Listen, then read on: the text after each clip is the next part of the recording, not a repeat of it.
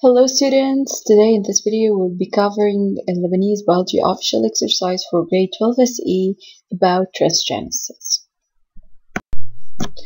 Please pay attention to read the given carefully, and the given includes the title, the text, the figure. I recommend you circle the important terms, and when starting to read the question, read the whole question, understand the objective, and pay attention to the action verb. So this is our official exercise. Take some time to look at it and think of it.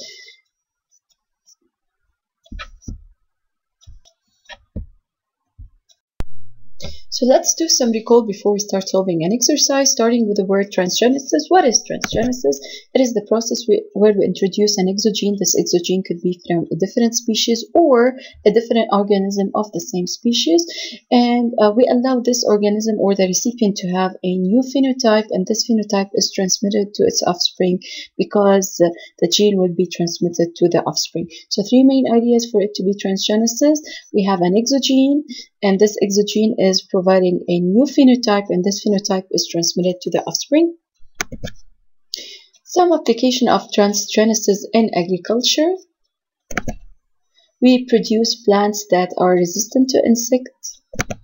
We produce plants that are resistant to certain diseases. We can improve the production of a certain species. For example, we can facilitate farming in certain harsh conditions, in certain type of soil, in certain type of weather, and we can increase the growth of a certain plant. We can enhance the appearance of plants, and even we can enrich the flavor of plants. It is also used to add the nutritive values to plant. For example, we can add certain vitamins to plant. We can even create vitamin plants that have vaccine inside them, so we call them edible vaccines. We need to remember or to differentiate between the donor and the recipient. The donor is the organism that is going to give me the gene of interest. The recipient is the organism that's going to receive the gene of interest integrated, يعني put this gene into its genome and acquire a new phenotype. In transgenesis, we talk about vehicle or ways of transporting the gene of interest from the donor to the recipient. We can use artificial vectors. We can use bacterial plasmid. Plasmid is a circular DNA naturally found in bacteria. We can use bacteria itself, for example, when we use agrobacteria to infect plant cell, and we can use engineered harmless virus. We also talk about a host cell or a copy machine or cloning, which is we have many copies of our gene of interest. And for this, we can use a bacteria where we reinsert the recombinant plasmid into a bacteria, or we can use a yeast cell where we reinsert the recombinant plasmid into the yeast cell, or we can simply use plants.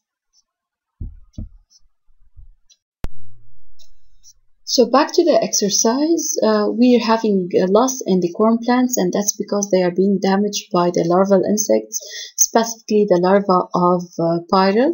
To solve this problem, they use transgenesis procedure, where they produced corn Bt plants that are resistant to pyrale larva without the need of using insecticides.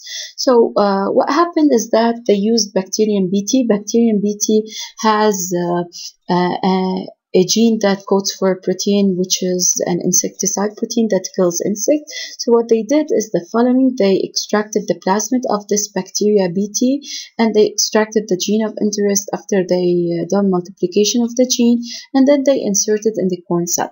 To insert the gene of interest in the corn cells, we have two procedures.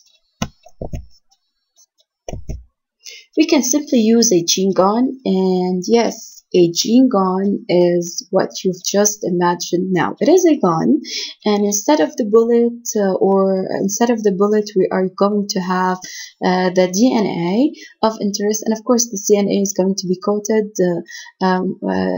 They use actually a gold coat layer to code the DNA of interest. What happens is that just as you press on the gun, this DNA is going to be inserted in the corn cell. The good part is that it's a simple technique. What's not very good about it is that we can't be sure that the gene of interest is being inserted in the nuclear DNA. It could be inserted in the mitochondrial DNA, or it could be inserted in the chloroplast DNA, or even it could cause modification to the corn cell, leading to problem in the corn cell. So the other technique is using agrobacteria with tumor-inducing plasmid. So here we're going to use another bacteria. This agrobacteria naturally has a plasmid. This plasmid is going to cause tumor into the plant cell. So by modulating this plasmid of the agrobacteria, here we're talking about a different bacteria, different from the Bt bacteria, we can modify its plasmid to prevent it from causing tumor, but still using it to infect the corn cell. So using this agrobacteria, we can infect the corn cell with the gene of interest. Then we are going to allow the cells to, we're going to culture the cells, putting them in a culture medium to produce more cells. If we look at this culture, we can notice 5 cells, 3 that contains this blue part, and the blue part is the gene of interest, while the 2 other cells don't contain the gene of interest. So to avoid growing cells that doesn't contain the gene of interest, we're gonna select the cells that contain the gene of interest. To do this, we can use antibiotic resistant genes. So while introducing the gene of interest into the corn cells, we're going to introduce another gene along with that gene, which is antibiotic resistant gene. And then we're going to grow all the cells in an antibiotic culture. Antibiotic is going to kill all the cells except for the cells that are able to resist the antibiotic, and these cells will have the gene of interest along with the antibiotic resistant gene. So we will end up having or growing only the cells that contain the gene of interest, or we can say the transgenic cells. Of course, this culture medium is going to contain nutritive material and plant hormones to allow growth of the plant cells. So we will end up having corn Bt plants that are resistant to the pyrrole larva.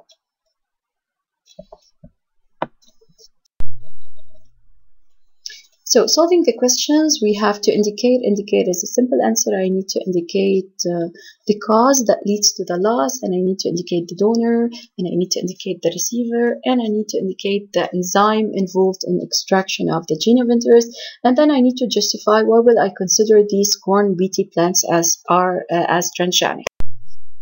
So the cause of the loss in the corn plants is damage by larval insect known as larva of pyrroles, and the donor is the bacteria Bt, because I don't say the plasmid, the donor is an organism, and the organism in this case is the bacteria, because the bacteria over here is providing the gene of interest, which is in this case a gene that codes for a protein insecticide. Who is the recipient? The recipient is the corn plant. What is the enzyme that I use? I use restriction enzyme. Restriction enzymes are enzymes naturally found in bacteria. They are the biological scissors that are going to cut the DNA in precise places. Why would I consider this Bt plant as a transgenic? Because it contains a foreign gene, and this foreign gene was isolated from a different species from the bacteria, and it was integrated into the DNA of the corn plant, allowing the corn plant to have a new phenotype. The new phenotype here was being resistant to insect, and this was transmitted to the offspring. We noticed that we have many plants that are Bt resistant plants. So whenever we are asked to prove if this organism is transgenic, we're going to focus on these ideas. It should have a foreign gene, also called transgene or an exogene, either from a different species or from a different organism from the same species. It's going to produce a new phenotype, and this gene is transmitted to the offspring, so the offspring will have the same phenotype. Now, the second part of this exercise is the following, so please read the question. Okay, so we are checking the mortality rate of the Pyral's larva, and we're checking this mortality rate in two types of corn plants: a transgenic corn plant and another non-transgenic corn plant, but with that was treated with an insecticide. So we're seeing how many Pyrals are dying in these two different plants, and the results are shown in the document here. The question is, show that using transgenesis to fight pyrals is more effective than using insecticide. And then the other question 5 is, justify why cultivating corn Bt plants contributes to protection of the environment. To start with, shows that is an action verb where we have to use logical reason and then answer. And when using the logical reason, the best way to use logical reason is to link the cause to its result and try to find a relation between them. To do this, we can use compare and analyze, or compare or analyze. So what we did is the following, or the answer is the following. We've noticed that the mortality rate of pyrals is 100% in transgenic Bt corn plants, greater than the 70% in the non-transgenic corn plant treated with insecticide. 100 is greater than 70, so this shows that transgenesis is more effective than using insecticide. Instead of this, I could have used the analysis term, like I could have used the mortality rate is 100% in Bt corn plants. This rate decreases to 70 in non-transgenic corn plant treating with insecticides. So this shows that transgenesis is more effective than using insecticides. What are the benefits of using transgenic corn plants? First, they're going to ensure better protection of corn plants. We've noticed that 100% of the pyrals are going to die, so all the pyral larva is going to die. So I'm going to ensure a full protection for the corn plant. And because I'm not using insecticides, and because insecticides are pollutants, so I will be reducing pollution. So transgenesis in this exercise is beneficial for two ways, or for two things, because it protects more corn plant, and because it avoids pollution. Thank you so much. Hope you enjoyed this video. Stay tuned, and there are going to be other videos explaining more about transgenesis. Stay tuned.